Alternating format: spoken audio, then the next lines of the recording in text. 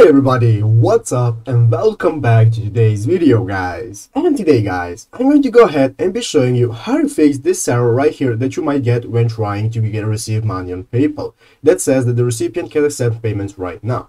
So I'm going to go through a couple of steps that you can do to try and fix this error so that you can successfully receive money on PayPal.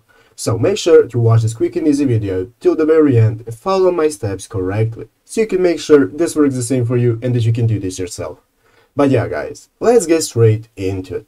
The first thing you want to do guys is go ahead and open up the official paypal.com website right here and log into your account. After logging into your account guys, you'll be greeted by this main page right here where you can see all the necessary info about your PayPal, such as the sending option, the requesting option, you can add a card or bank and so on. So guys, let's say that somebody's trying to send you money and they keep receiving this error right here that the recipient can't accept payments right now, so you cannot receive the money. Now guys, if you Google the problem, you will see that there are a couple of solutions that the person that is trying to send you the money can try. First is to go ahead and clear the browser cache. You can do that by clicking right here in the upper right corner, three dots, and clicking on history.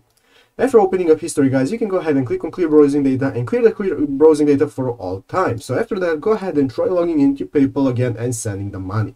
If that doesn't work, then what you can do is go ahead and check for updates on your app. You can go ahead and update the application on your phone and check if you're using the latest browser that you can on PC.